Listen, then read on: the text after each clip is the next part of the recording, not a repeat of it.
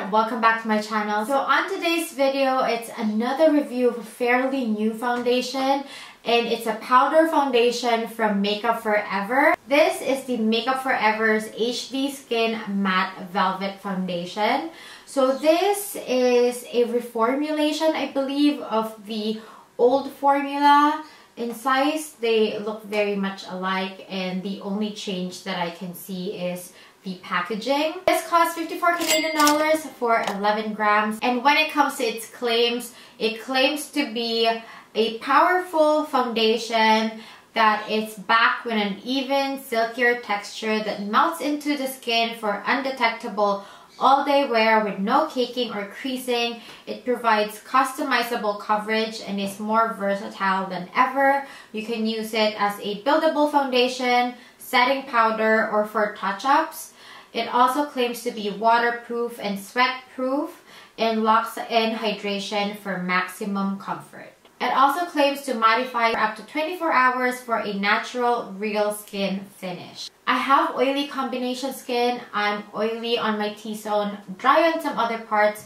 I have hyperpigmentation on the side of my cheeks, and I have big pores on the side of my cheeks. So those are mostly my concerns. Now let's see how this foundation performs on my skin. As usual, I'm going to prime my face with the NYX Plump Bright Back Serum. This is a little grip to it, so I'm not gonna let it dry before putting on the foundation so that it really grips onto my skin. On the Sephora's website, this one has 32 shades, and it chose the shade 1Y18, which is described as warm cashew for light skin tones with yellow undertones. So this is how the foundation looks like. It really looks like the old formula. On the old formula, I was in the shade Y235, which is far from 18. This is how they look like side by side. This is the old formula, this is the new one. When it comes to size and packaging, very identical. So let's start on my right side. I remember not really liking this sponge. I like to use a brush better, but let's see. It also has the same sponge as the old formula. It has this velvet fuzzy side and then just like a normal sponge side. So let's use the fuzzy side, and let's go from here. Oh wow, that is very close to my skin tone. I love it, and it looks very natural and very velvety. Let's do more. And the reason I'm doing this motion instead of like swiping down is because I saw something on TikTok by Rose Bean. I mean, if I said her name wrong, but she said that this is the best way to apply it. And when I do airbrush on my clients, it's also the way I apply the foundation. I go this way instead of by section going down. So I think it actually works. That application, doing that kind of a moon shape application, but on this side I'm going to do this. And then she said to apply the powder under the eyes, you just need to tap. So this is one layer of the foundation compared to the one without. It feels very satiny, like it's really smooth on the face. It's a very light coverage though with one layer. I can still see a lot of my hyperpigmentation, a lot of the redness. My skin is really still showing underneath. So I guess one layer is for when you want to set your foundation. But I'm going to do one more layer, or maybe up to 3, just to see if we can get into a medium or full coverage. So this is the second layer. Oh wow. It's very buildable, I have to say.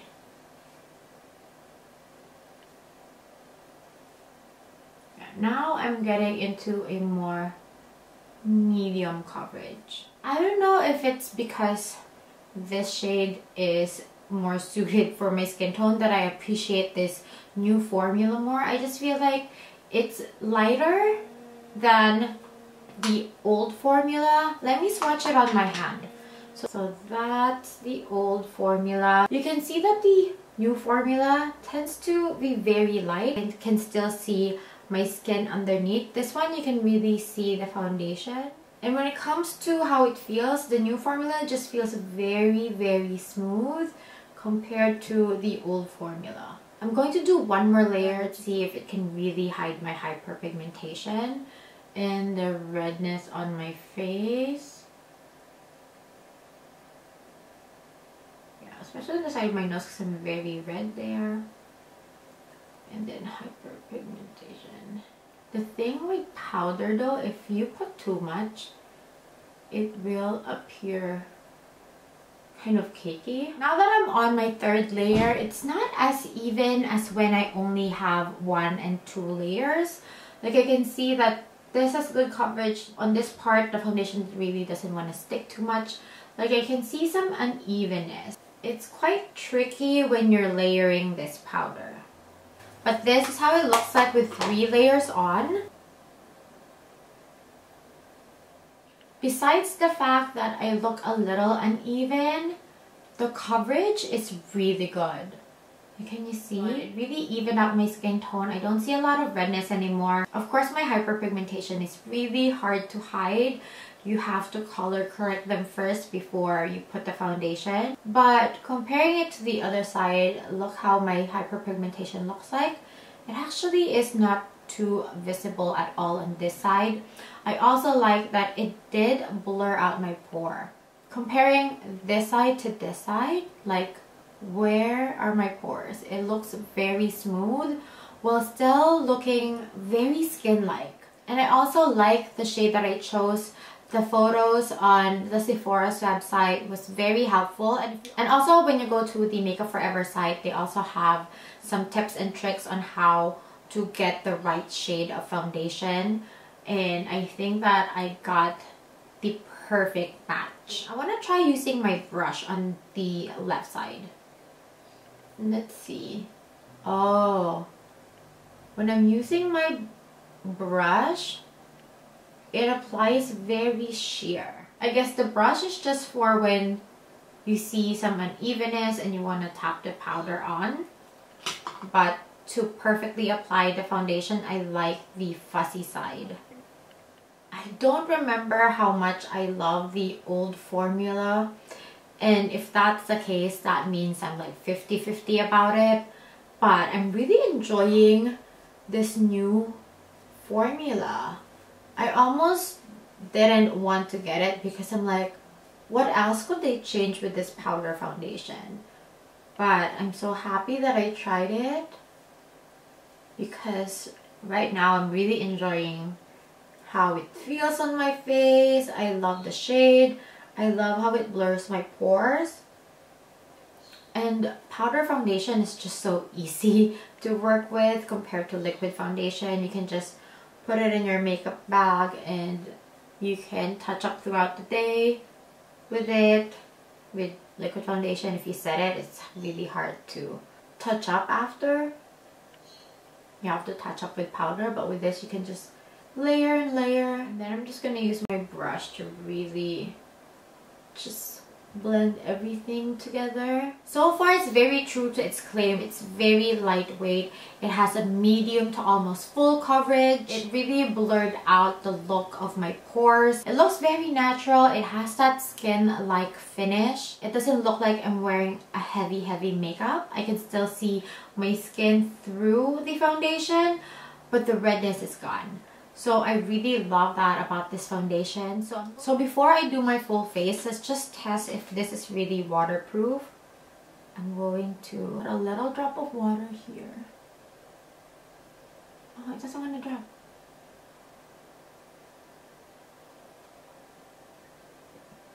It doesn't repel the water, but it looks like it's like activating the foundation. The foundation looks darker in tone where the water goes. Let's press and see. Definitely not waterproof. It transferred. The powder really transferred on my tissue. You can see the line and you can see the watermark, but the foundation is still there.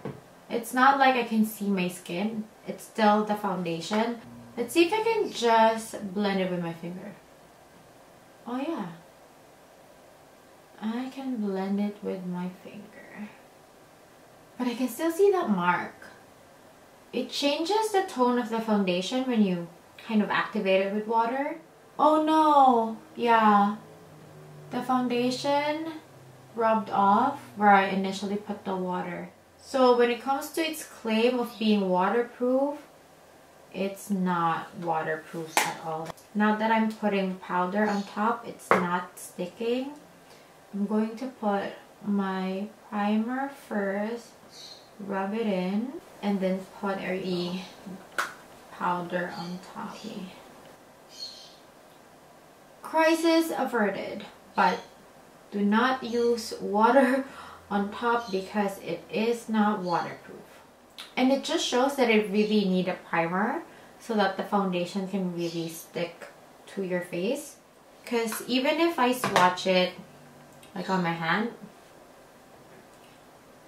see, I don't see it. I don't see the foundation. So I don't think this foundation would sit too well if you don't put primer on your face first. So now I'm going to finish my face makeup off cam, have a little coffee, and then I'll be back.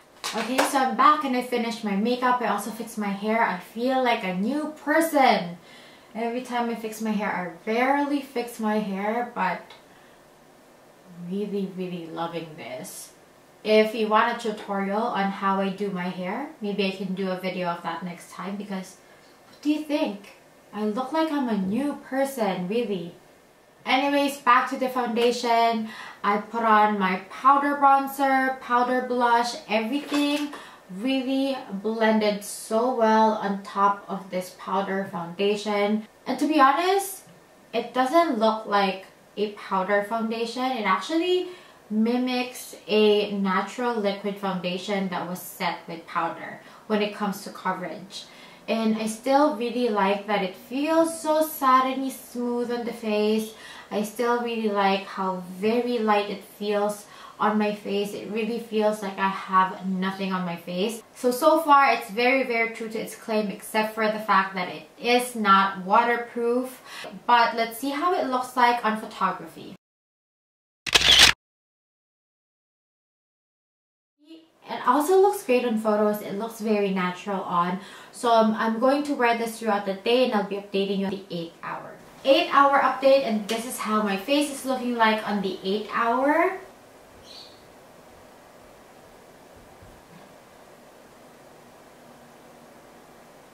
I'm gonna go closer so you can have a closer look. I'm getting oily on the side of my cheeks, also on my forehead.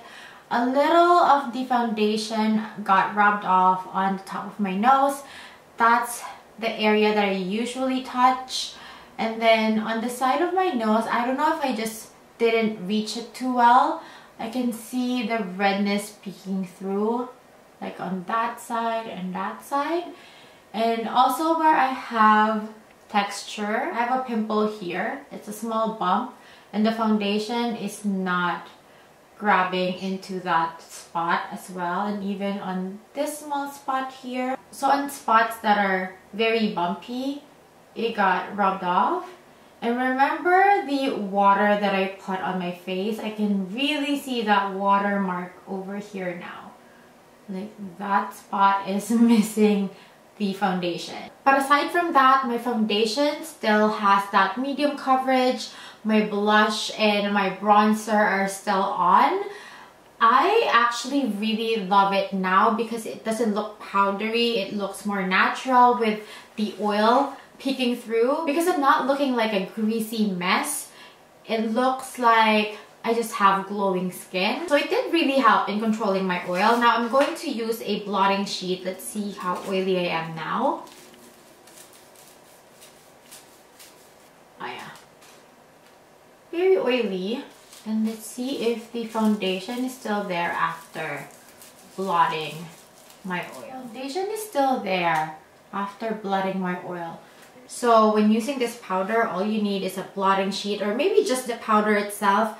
Just retouch yourself. Overall, I think that I will give this foundation a 4 out of 5 stars. 1 star is omitted because it claimed to be waterproof when it's not. but I really enjoyed using this powder foundation. I actually find myself always looking at the mirror and checking it because I can't believe that this coverage is actually coming from a powder foundation. It looks like I have like that natural finish liquid foundation and then I set it with powder. I appreciate that this product can be your liquid foundation and setting powder in one. It's really very versatile. With one swipe, you can have a light coverage. With 2 and 3, you can go medium to full. And it's very, very light on the face. It didn't crease or cake. On initial application, when I was doing my second and third layer, I was thinking, okay, this is looking very powdery. I don't want this to look cakey. But after it sets, it actually looks better. Especially when my natural oil started to peek through. I loved it more because it looks more natural. And since this foundation is not moving, it's not creasing, even if I get a little oily, it still looks really good. I really love the new formula of Makeup Forever. I will be actually adding this to my personal makeup kit, especially because the bridal season is coming up and I just don't have the luxury of time super early in the morning to put on a liquid foundation and then set the foundation with powder. This would really speed up my makeup routine. Since the packaging is very slick, it's very slim, I can just put it in my purse so when I need to retouch, it's easier. I would recommend this to almost all skin types, may you be normal, oily, or dry.